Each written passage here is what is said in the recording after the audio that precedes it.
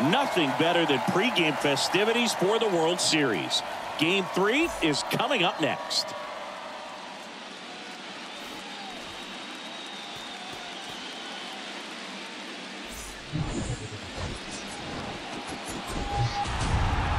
We're here in Seattle. The World Series on MLB The Show coming up.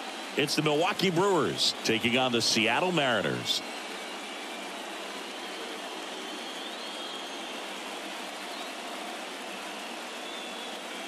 Alongside Chris Singleton, I'm John Shambi. We're looking forward to what's sure to be a dramatic Game 3, Chris. Well, when a team starts a series on the road and comes away with a split in the first 2 games, they've essentially taken over home field advantage. So the last thing these guys want to do now is give it right back by dropping this one. And these fans know that just as much as the players. And the atmosphere here is electric. And this figures to be about as intense as postseason baseball gets. All right, we'll be back to get this one started after this.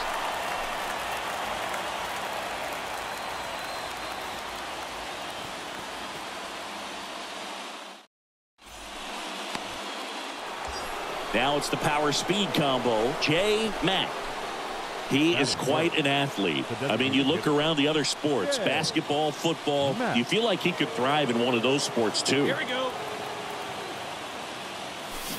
And he swings and misses, and it's nothing in one. Well, when you come off a tough one-run loss in the postseason, you'll be looking back at the opportunities that you missed in the previous game and make sure that you don't miss them in this one. Line drive, base hit. And they're happy to play station to station right here. Bases loaded, nobody out. Well, that was an important at-bat in this game, so a great job there stepping up to the challenge. Got a breaking ball on the outside part of the plate. Not a bad pitch, but he wasn't fooled or off balance. Stayed on the backside nicely and really just let that thing travel and squared it up. Now a huge at-bat in this game coming up. Next offering clips the zone count even at 2.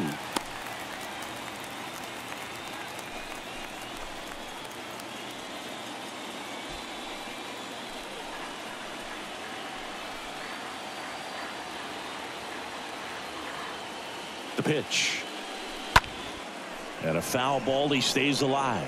You need a strikeout, and you need a ball perhaps on the ground for a double play or get yourself a pop-up, something, but you've got to make some pitches. But if he can battle and get through this, he can earn some points.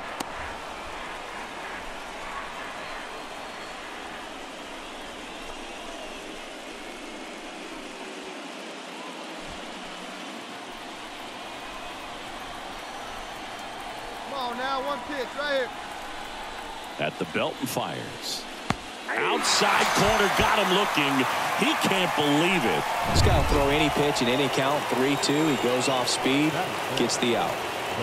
Andrew Vaughn now. And he deals. This one popped up. And the infield fly rule called. Well, lots of pitches thrown in this first inning. It's kind of that nightmare scenario for starting pitching. But you know what? It's still early enough. He can settle in. He can get some length if he just cleans up his mechanics a little bit. Amador on third. Perez on second. Mack on at first with 2 down. So now 1-2. Well, with this many pitches thrown here in this first inning, I mean, you're giving the other team a really good look. He's going to have to find a way to get some weak contact, maybe a swing and miss, get into that dugout and hit the reset button.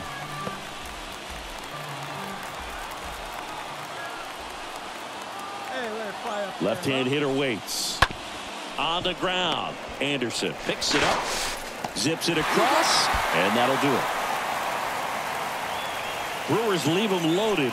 So now the Mariners offense gets to go to work for the first time. We've got no score. You're watching Major League Baseball on the show. One gone, runner at first. Next for the Brewers, J-Mac. A guy who makes an impact not just at the plate, but also in the field. All right, one time right here.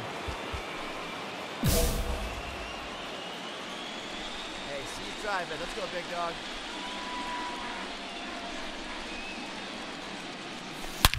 That one is absolutely belted. On its way. And it's gone. Home run.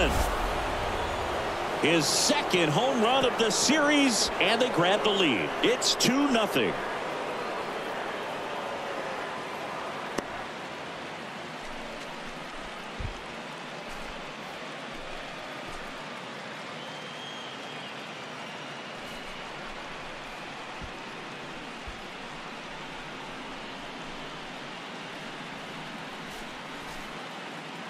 Power versus power right there, like two locomotives colliding. Who's going to win?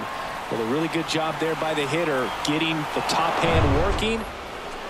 Now it's going to be J. Mack. He's already homered in this game. Hey, let it fly. He's a guy who does it all. With the lack of contact in today's game, this guy hits for contact, so he delivers average, but there's on-base and slugging, too. Swings through that one, 0-1. Early in the count, you have to be real careful because of that power. But then if this hitter gets a strike or two on him, he's still very comfortable. And because he has the ability to get the barrel to the baseball, he's a threat deep into the count as well. On to first. One away here in the fifth.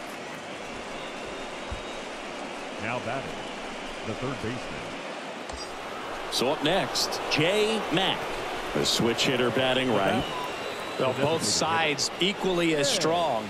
So not a good time to try to turn him around with a relief pitcher and put him on the other side of the plate.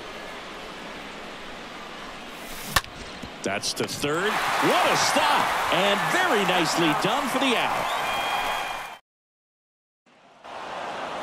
Game threes are very critical when you have a series tied at 1-1 because you put yourself up. Anytime you go down, you're always chasing. When you're up in the series, you feel like you're in the driver's seat. Nice win today.